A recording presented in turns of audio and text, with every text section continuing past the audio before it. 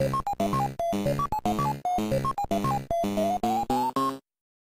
everyone, this is LEXINEN, and today let's take a look at the latest update released for the Sandbox Evolution, PAC-MAN. PAC-MAN is one of the most influential franchises in the video gaming world, its legacy tracing as far back as the arcades of the early 1980s. Now, you too can take control of this hungry yellow mascot to play through action-packed, maze-style levels and even create some mazes of your own too. So, let's jump right in. First, let's cover the gameplay and controls. You control this fellow, PAC-MAN. He's quite hungry, and his favorite food just happens to be the white pellets scattered all around the maze. The controls are pretty simple. PAC-MAN will move automatically in a single direction, eating any pellets in his way, until you either adjust his path or run into a wall. To change PAC-MAN's path, just swipe in the direction that you want him to go. At the next intersection, PAC-MAN will go that way.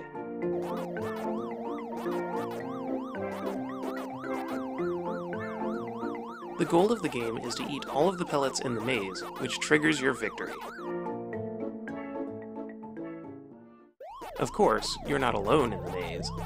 A series of ghosts will constantly chase you through the level trying to get you. If you collide with one of the ghosts, you will lose a life. Lose all of your lives, and the game is over.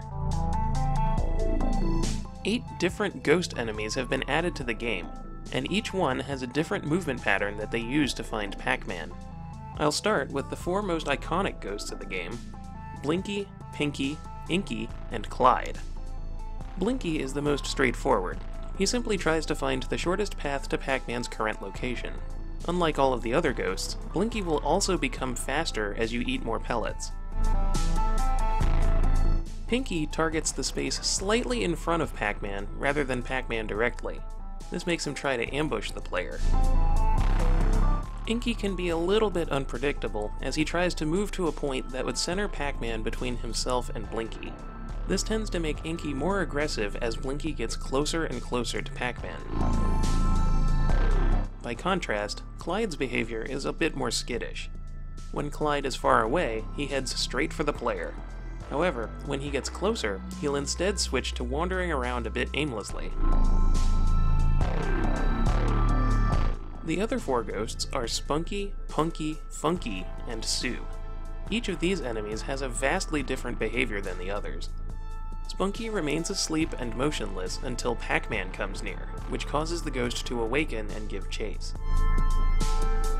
Punky also stays motionless, but is constantly looking around for PAC-MAN.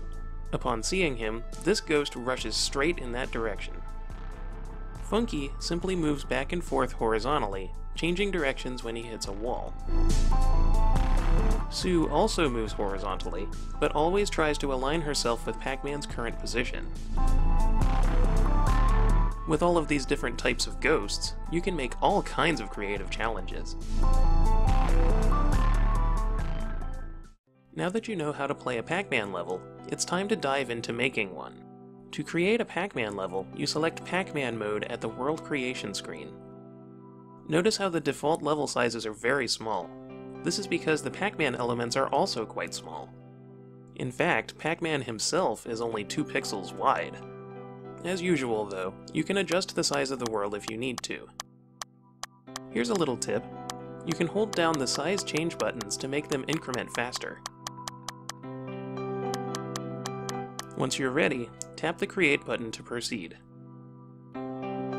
As soon as you enter Create mode, you'll notice that a number of PAC-MAN elements have already been placed down for you. For example, a majority of the world is covered in a special element called PAC-MAN Grid. This element represents the walls of the maze. On the sides of the maze are 2 boxes named PAC-MAN portals. When you touch one, it teleports you to the other portal linked to it. In the middle is the Ghost House. This is where Pinky, Inky, and Clyde will typically begin the game. As you eat more pellets, the ghosts will exit the house and begin chasing you. Speaking of pellets, the easiest way to make the actual maze is using the pellet element. By drawing lines of pellets through the PAC-MAN Grid element, you can create pathways through the walls.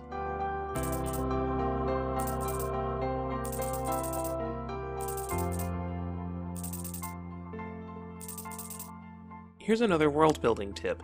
The grid background shows you individual pixel locations, and you can draw the pellets along the lines of the grid.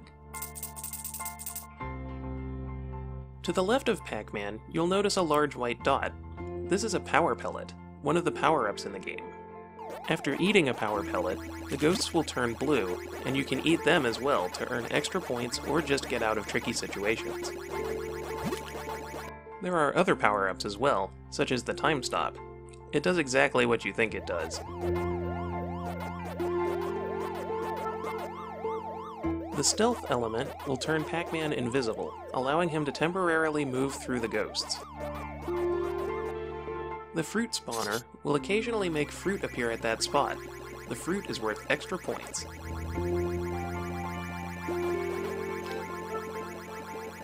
You can even place keys that will open locked doors in the maze. You can use these to create hard-to-reach bonuses, or even a series of connected maze levels. To customize your world, there are also several different colors of grids available, as well as solid color backgrounds to go with them. To wrap things up, here's a big tip to help you design unique Pac-Man levels. So far, I've only discussed creating mazes with the new Pac-Man elements. However, there's nothing stopping you from using the other elements too. This means that you can unleash the full potential of the Sandbox Evolution in your Pac-Man levels as well. Things like particle interactions, circuits, enemies, treasures, temperature, humidity, lights, nature, disasters, checkpoints, decorative elements, pixel art, and yes, even cows. It's all available to you, so feel free to go nuts and create the wildest, most imaginative Pac-Man worlds you can.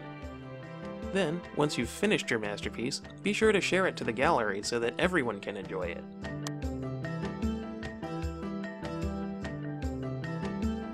That's it for now. Have fun creating new and exciting worlds with this latest update to the Sandbox Evolution.